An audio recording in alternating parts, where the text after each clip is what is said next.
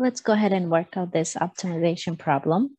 So suppose that you have 1200 centimeters square of material is available to make a box with a square base and an open top. So square base and open top, these are important information.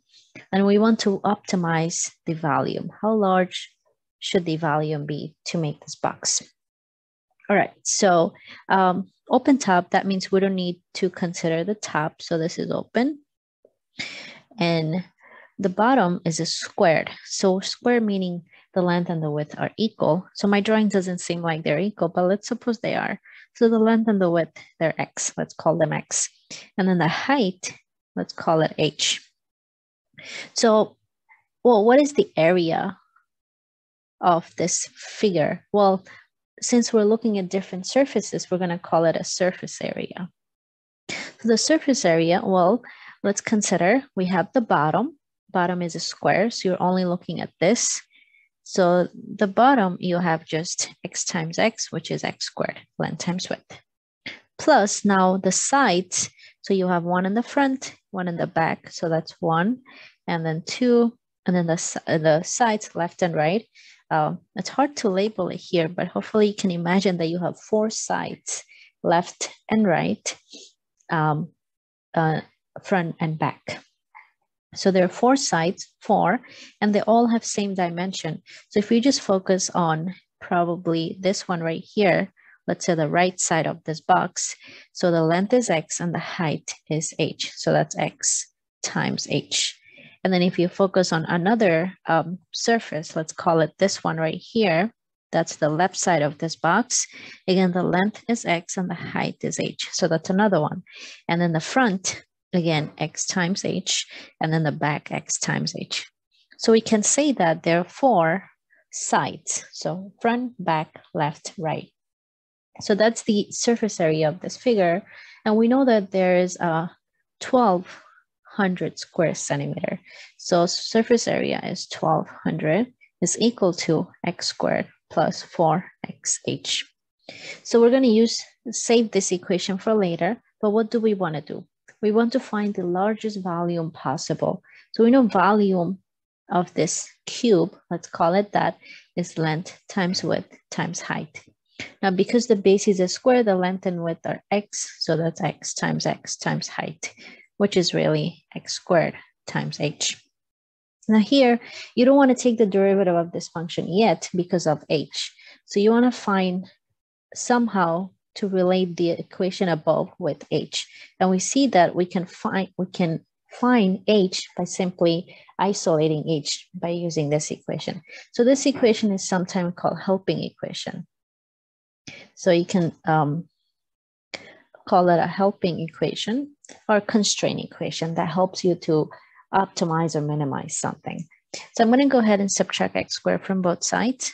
So I have 1200 minus X squared is equal to 4XH.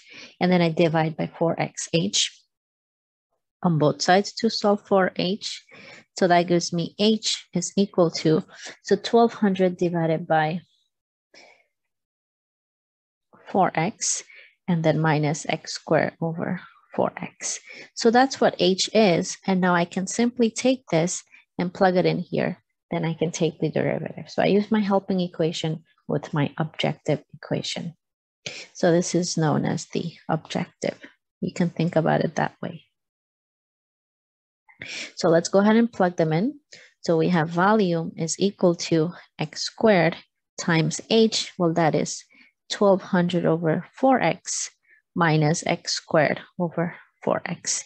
And you want to simplify the numbers before differentiating. It's always easier to work with. So I'm going to go ahead and simplify 1200 over 4x.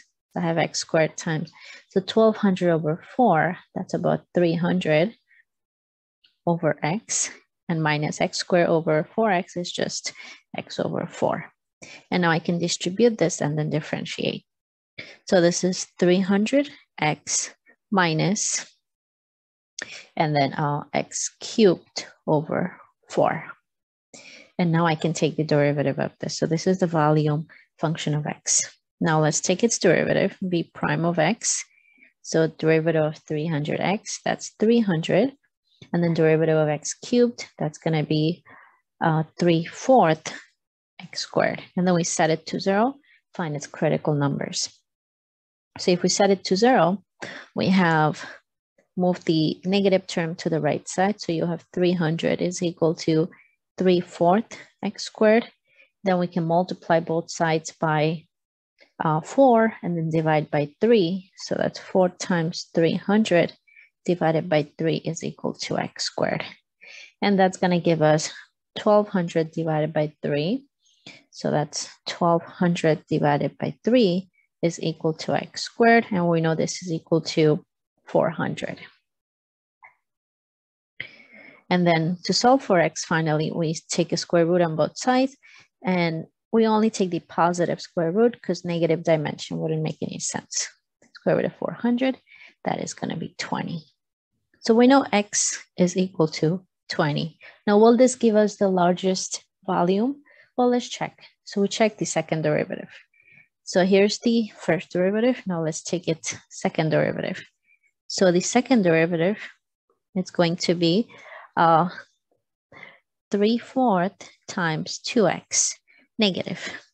And that's going to be negative